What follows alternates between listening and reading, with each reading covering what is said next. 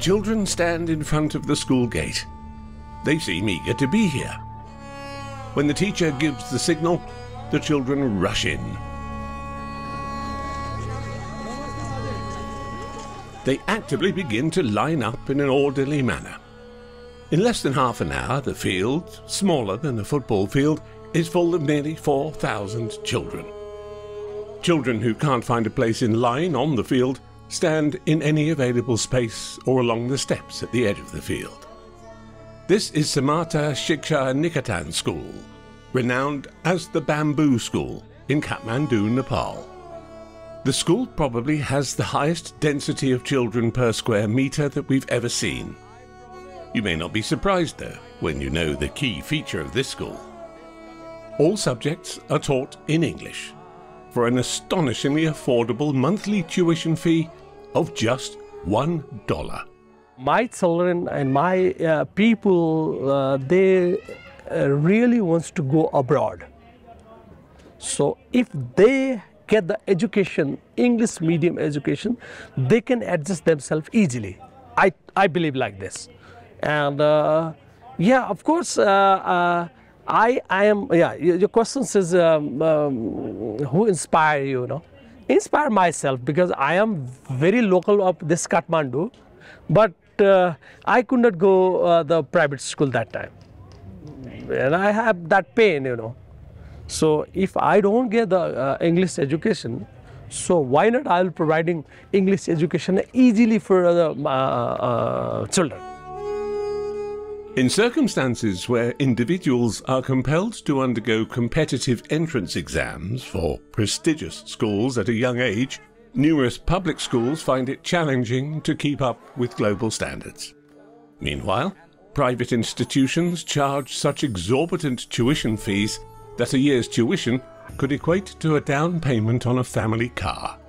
A school charging only $1 per month and offering English language courses is a dream for many. We visually estimated the size of the school. The school compound is approximately the size of a football field. At its centre is an open courtyard, and on 3 sides of it is a U-shaped single-storey building made of bamboo, chosen for its ease of construction and affordability. The room's walls consist of bamboo frames, lined with thin wooden panels, while the floor is simply dirt. The tables and chairs look shabby and are covered in scratch marks. The most modern piece of equipment in the room is an old whiteboard. Can you explain, like, very simple way to me, like, you know, what you're gonna do here? Yes, we take different salts and then Take what? different salts Okay. and chemicals, and then we mix it with different chemicals that we have here, and then we decide which kind of precipitate it is. How is affecting my life? It's actually a salt, different kinds of salt. For example, we use normal salt like iodine salt. Do you know common salt? Yeah. Do you use common salt? White salt. Oh, yeah, for eating. Yeah, that is one of the type of salt, right? Okay. And then we taste different types of salt, like this is ammonium carbonate salt, which is also one type of salt, right? Okay. And then we taste it with different chemicals, Okay. and then we decide what kind of radical it is made from. For example, The student speaks English fluently, almost like a native speaker, with great self-confidence and clarity in what she says. all of us know that English is a global language. It is an international language. If you want to communicate with other people from other countries like you and I are having, we have to understand English. We have to know how to talk in English. We have to understand how English is spoken. So yeah, this school emphasizes that because English is really important throughout your life. And sometimes you might have to apply for jobs or things like that, and the first thing you need to have is English. So proper English is what is the best eligible thing or skill that you should have in this generation. So this school really emphasizes proper English as well. Pemba had previously attended another private school. Despite their family's modest financial situation, her parents are prepared to face the challenges, driven by their desire for their children to receive the finest education available. Were you sad to be pulled out from the previous boarding school? I literally cried. I didn't even sleep for a day, for a night. And then I was so nervous. I had never known how this school looked like. I expected the school to be a little bit poorer in terms of education as well. So I was really upset about it. And then the first time I visit here, I talked to the teachers, and they were really open and close. And the first day here was amazing. And then I realized the teachers were amazing. The quality of education is amazing. And I felt happy. Here, there's nothing resembling her previous school. Yet, amidst the overcrowding and dusty air, the girl discovers things she hadn't experienced at her previous school. This school doesn't create the environment of me missing a previous school. I mean, I'm very happy that I got to study in this kind of environment, because the teachers are really good, my friends are good. So it doesn't matter if the classrooms is sophisticated or not. It doesn't matter whether the classrooms are clean or not. I mean, all that matters is education and the company that you have. I don't need sophisticated classrooms, nice facilities, etc. All I need is a good company from my friends, a good support from my teachers, and nice education facilities, and that's all. The attitude of the 12th grade student causes us to reflect on the true essence of what a school should actually be. It might not require a beautiful uniform, a large school building, or a modern classroom. In addition to receiving a monthly tuition fee of $1 each from the students, the school is supported by volunteer teachers and donations from overseas.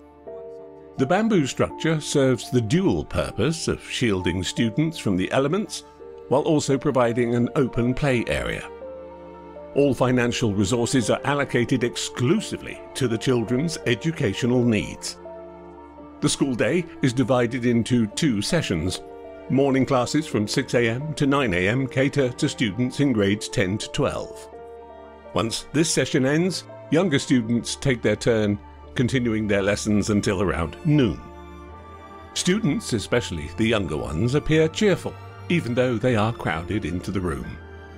Some rooms are so crowded that students spill out, sitting and studying in front of the room or along the steps.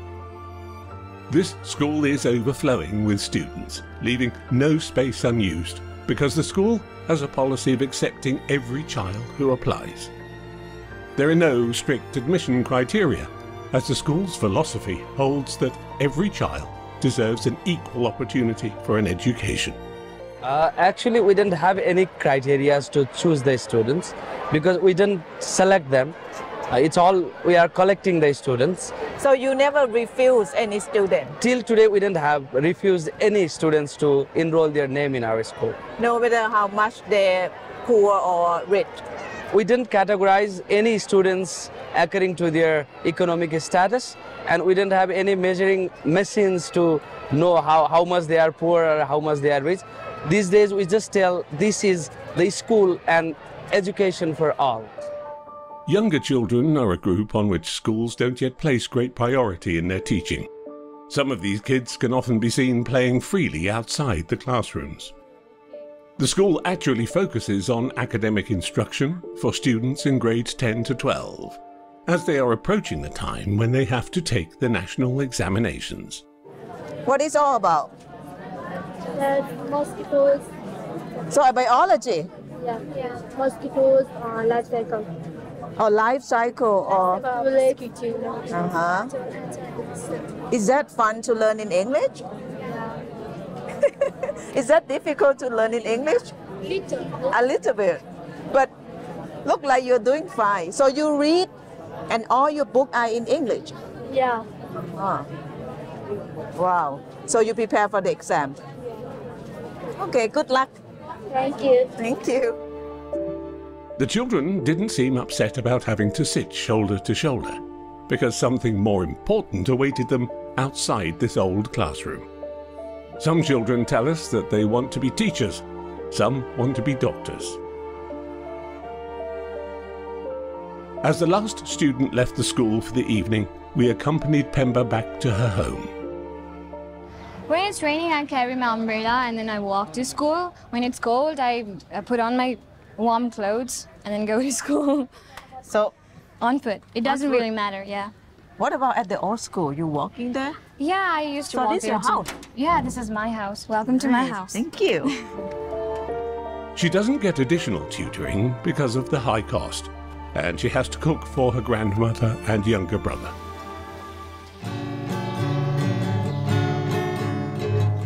After taking care of her family members, she takes some time to relax before studying. She intends to perform well in the national exams, as she did last year, especially in English, because her dream is to work with foreign news agencies. The first thing is I would love to see my parents happy. And that's my first and foremost dream. Where did you see yourself in the future? What do you want to be? What do I want to be? I really want to be a reporter. I really want to be in television. I really want to, improve my speaking skills. And through my reporting, I would love to, bring some changes in societies, because there are so many misconceptions in our societies. I would really love to change that through my reporting. So yeah, that's what I would like to do in my future. In an era when education is both competitive and costly, the poor often start at a disadvantage. This bamboo school is a beacon of hope. Although not all students at the school are outstanding or talented, what is special is that they'll get a chance to realize and maximize their potential. Regardless of whether these students study aimlessly or diligently, pass or fail their exams, their future, bright or gloomy, is in their hands. It doesn't depend on family status, a brand new classroom, or a state-of-the-art laboratory. Rather, the philosophy of the $1 school is for just $1, you can become whatever you want to be.